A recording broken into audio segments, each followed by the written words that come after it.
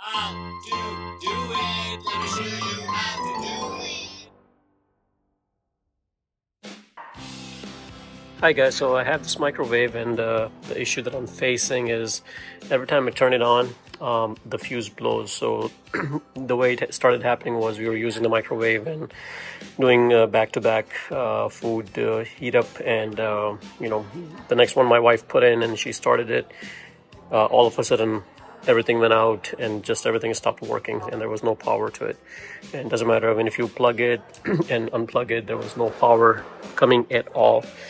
So the very first thing, of course, comes in mind is, the fuses are good. So the very first thing I did was I kind of opened it up and looked inside, and there are two fuses. And the very first thing I did was I removed the front top lid, right? And there's a few screws that you have to remove. I'm not going to show you. I mean, it's pretty basic. A couple on the sides, a couple on top, and then, kind of some at the bottom as well. Anyways, this whole thing comes off, and then I just removed it and put it on the side. And then once you come in, this is your main power line coming in, and you can follow it. And there is a small circuit board right there, and that's where you'll find the fuses. Now you have to check both of these fuses, and one of them is for the low voltage compartment, the other one is for the high voltage. And my high voltage is gone bad, so it was this particular this particular fuse. I took it out, which was this guy right there, and this is a 20 amp 250 volt fuse. And if you really look closer, it shows you right there, 250 volt, and then 20 amp right there. So all you need is a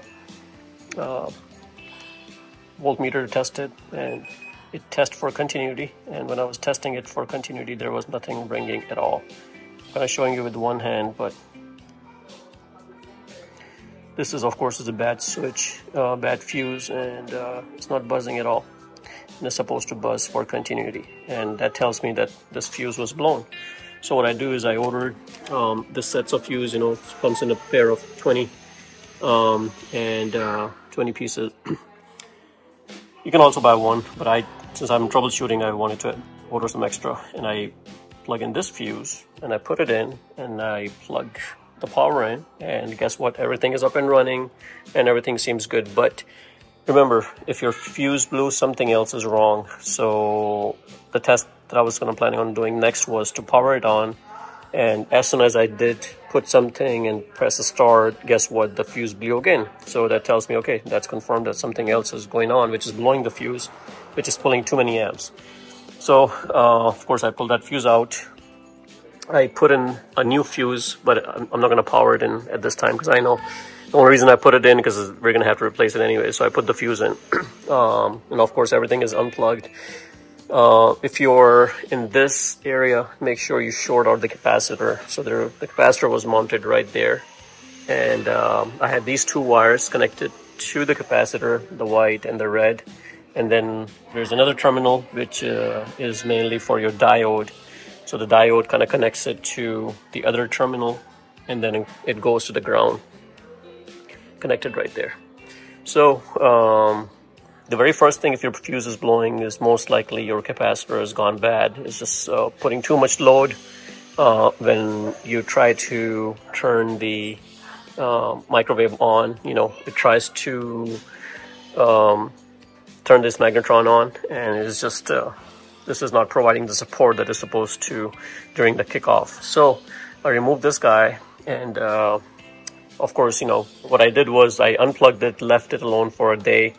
The only reason I did that is because I didn't feel like working yesterday. I had a long day at work, so this weekend I was free, so I decided to unplug it and play around with it. So since it was unplugged all night, I knew this was discharged. But if it's not discharged, all you have to do is just take a plier and just touch these two terminals with the plier, just like that, and that will short it out.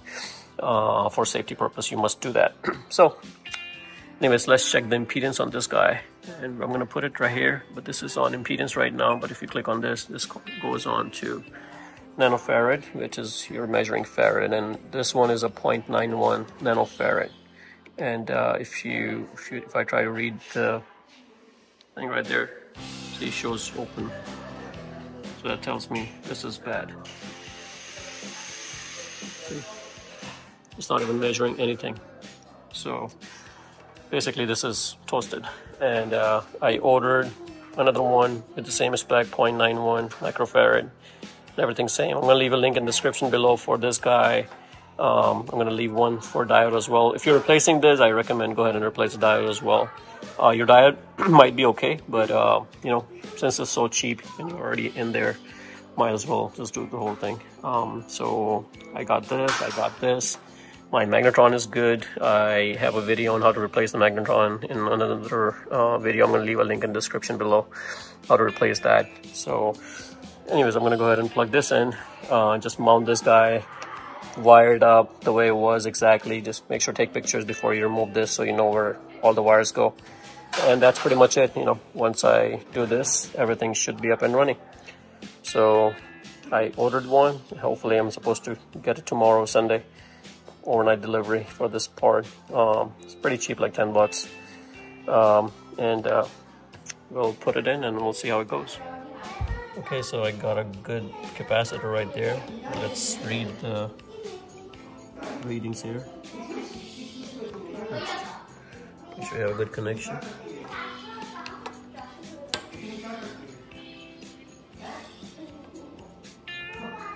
Okay, so that's a good reading, 906 nanofarad. And this one is completely bad, so you can see. No matter how much I move, there's like zero. It just was open, so.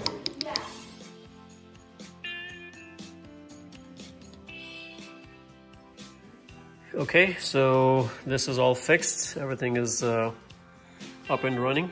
And you can see I set the clock. And now we can go ahead and start it. And as you're gonna see, as soon as I press it, you're gonna hear. There you go. So everything is up and running and working. And I'm just gonna turn it off. So that's how you fix a microwave. Guys, if you like the video, please subscribe to my channel and like the video. Thank you.